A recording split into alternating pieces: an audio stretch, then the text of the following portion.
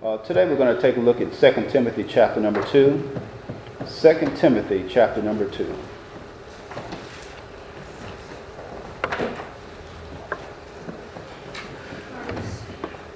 Second Timothy chapter number 2, and we're going to look at verse number 15.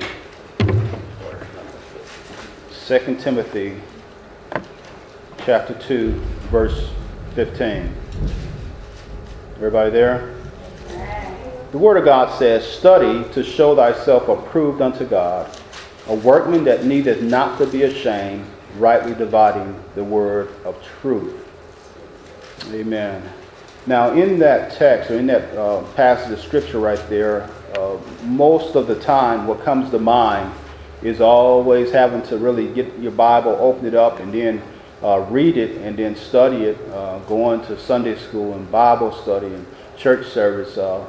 Not to knock any of that, but what this passage right here is talking about is presenting ourselves to God, to be used by God in such a way in which He is pleased. Let's take a look at this right here. As we see this, I would like to just entitle this "Rightly Divide." Can you say "Rightly Divide"? Rightly divide. And it's necessary and important. At the very bottom portion of that verse, it just says, "Rightly dividing the word of truth."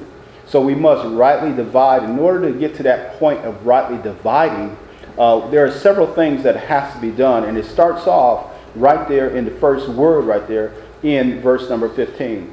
Here we have in our Bibles, in our King James Bibles, we have study.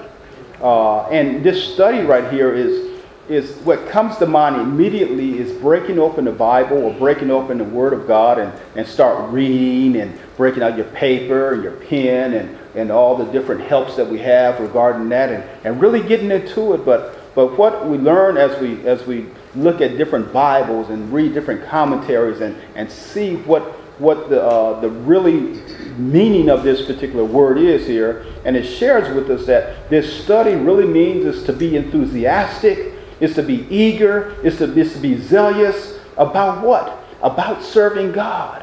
That means that we have to go into His Word with the mindset of being eager. Not just eager just to read, but to be eager. And it tells us in the next word. So first of all, we have to be eager.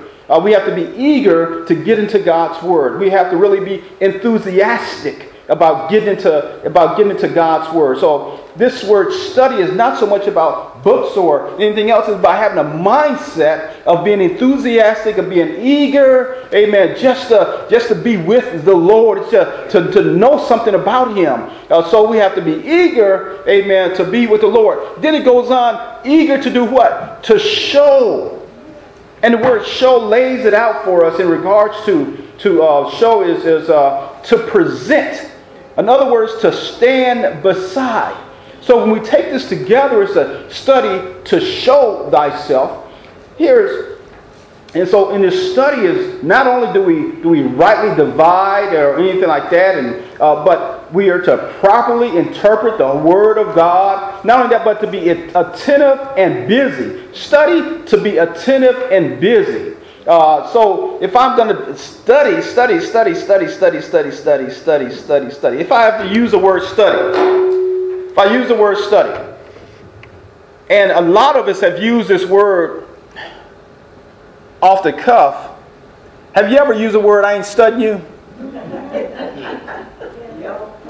Right. So does that mean that you're studying someone or like that? Or like that? It has more, so this word has more of a meaning than just open up a book and things like that. It's being attentive.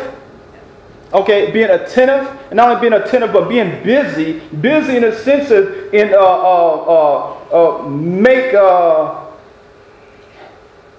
let me read what it says right here. To be zealous or eager, and to give diligence, and then it talks about this study or this being busy and attentive is being more than just looking in the book, more like that, but being who you are and being eager about it for the Lord. I wrote something here, but I can't have a clue what it says right there. You know, but I even adjusted my glasses too, and I couldn't understand it. But that's okay. But that's all right. So we're studying, or basically being enthusiastic, eager, and being zealous about God. And then he goes on, in which we have to show or to present or to stand beside or bring before or prove. So when you're talking about proving something is this right here. Study to show thyself approved unto God. Approved unto God. Present, to stand by beside, or to bring before, or to prove. And proving has a sense of testing. Is that right? A testing. For instance, it talked about how even gold and silver and things had to go through the fire in order to be tested, to make sure that only the quality is on the other side of the testing.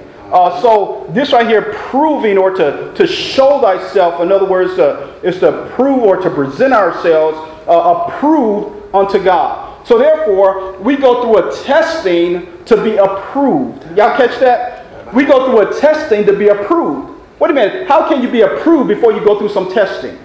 You have to go through something in order to be approved, right? I mean, really. So as we go through something, so I'm eager to go through something to be approved for the Lord. Amen.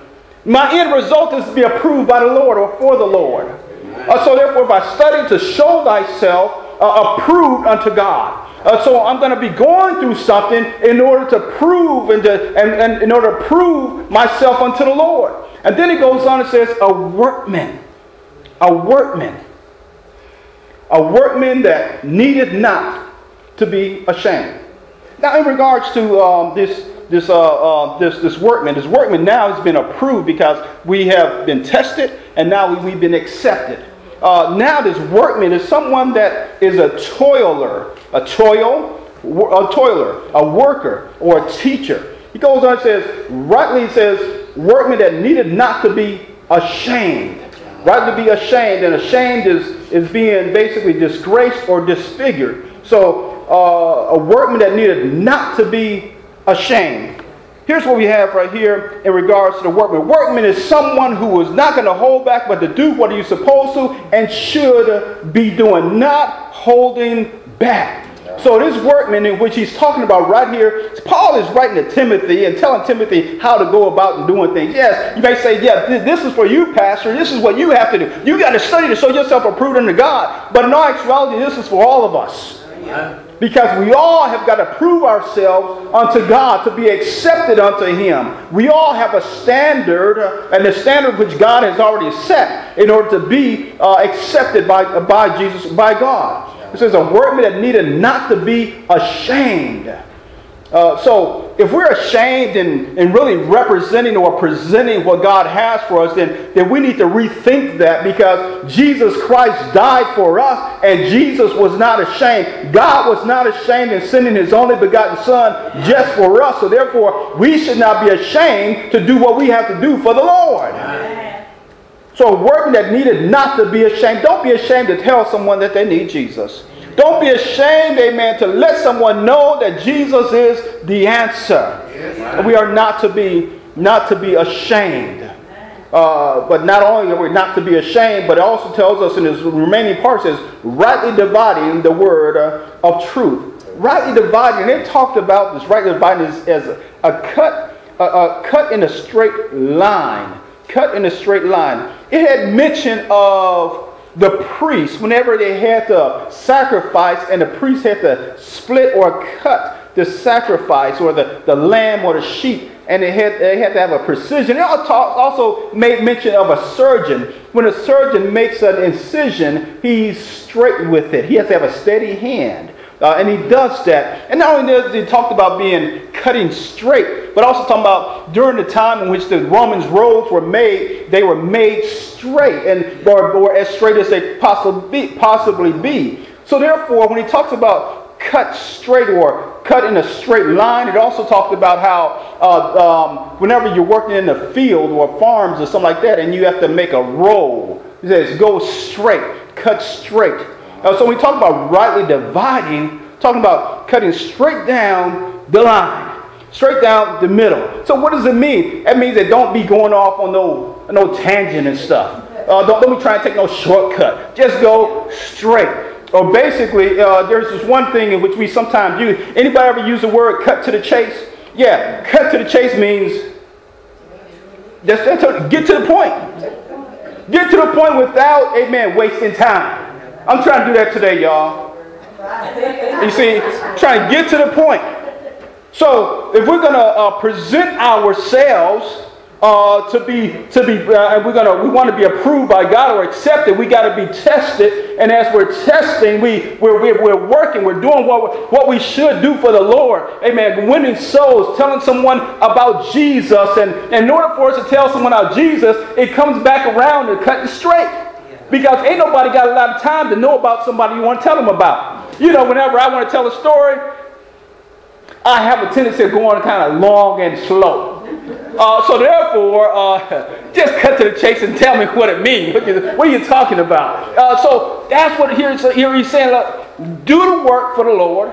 Don't be ashamed in doing it. And then when we're doing that, we will be approved or accepted by God. And while we're being approved and accepted by God, amen, He's going to show us and teach us by the Holy Spirit to cut straight, amen, cut in a straight line. Amen. Don't be varying. Don't be going off on all type of stuff like that. Just tell it like it is. Because don't you know that Jesus Christ is coming back soon? Amen. He's coming back sooner than it was yesterday. Because yesterday when he said we're coming back soon, guess what? Today he's coming back sooner. Amen. Time is just winding up and it's just getting shorter by the day. So therefore, we ain't got a lot of time, amen, to be telling no long stories about Jesus. Amen. We got to tell somebody that God sent His only begotten Son, amen, to save our souls and save us from our sins. Amen. We are to accept Him, amen, and keep from going to hell. Amen. I think that's blunt enough, don't you? Amen. If you want to go to heaven, amen, all you have to do is accept Jesus Christ as your Lord and Savior. The Bible says, amen, when we leave this place after we accept Jesus Christ,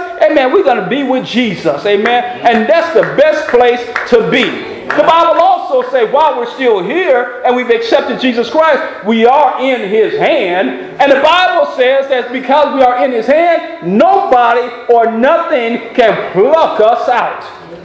Nothing, nobody can pluck us out. So once we're in, guess what? We are in good hands. Amen? Amen. We ain't talking about no insurance policy or nothing like that. Amen. Jesus Christ is all, amen, that we need. We do need one another, but I'm talking about in the sense of salvation. Amen. Jesus is the one. But yes, study to show thyself approved unto God, a workman that needeth not to be ashamed, rightly dividing the word of truth. Rightly dividing the word of truth is so important. Yes. Why is it so important? Look at verse number 16. But shun, he says, Paul tells him, profane and vain or empty what? Talk or babblings. For they will increase unto more ungodliness. You know, when you get a little bit of rumors and stuff going on, you know how it is. We have a tendency of putting a little bit of icing on it. Make it sound a little bit better. Or not so much better for the person you're talking about. But it just gets bigger and bigger and worse and worse. Look. But it just goes to more ungodliness. But look at 17. It says, and their word. That stuff that people were babbling about. That worthless talk. Their word will eat as doth a canker. It was spread like a cancer, of whom he talked about two people, Hymenaeus and Philetus. So what happens is that what the word of truth is important about is to making sure that we rightly divide it, and divide it the way in which it's supposed to be. What if somebody with a hammer just went and tried to separate the sacrifice? It would not have been done properly. And no one wants a mess. What if someone decided to prepare a meal for you and just threw it on the plate? Say, there you go. You remember you had your all the different areas of your plate probably separated different areas and stuff, and this vegetable go there and this go there and the meat go there and then what if all the juice from the meat flows on into your bread thing and stuff like that? That's not what I wanted, because it's thrown over there. What you want it done precise and everything like that. Because God, he does things with precision. That's what he does. And that's what it says. The Bible says right here regarding, regarding his word. They're over here in Hebrews. You can turn there with me if you want. But in Hebrews chapter number 4, verse 12, it says this right here. Regarding the sharpness of his word. He says this in Hebrews 4 and 12. He says that for the word of God, we're talking about the word of God, rightly dividing. The word of God is quick. It means that it's living. And powerful. And then it says it's sharper than any two-edged sword, piercing even to the dividing asunder of soul and spirit, and of the joints and the marrow, and is a, what is this? Discerner of the thoughts and intents of the heart. So the word of God itself is sharp.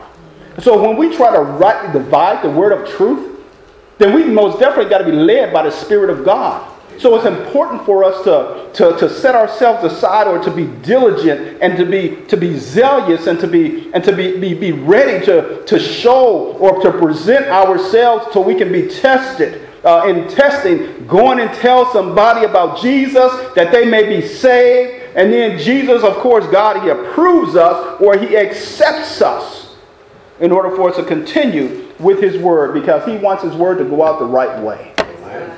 Now, as we're doing today, just simply the word, straight in line, cut to the chase, rightly dividing. The door of the church is open. Let us stand.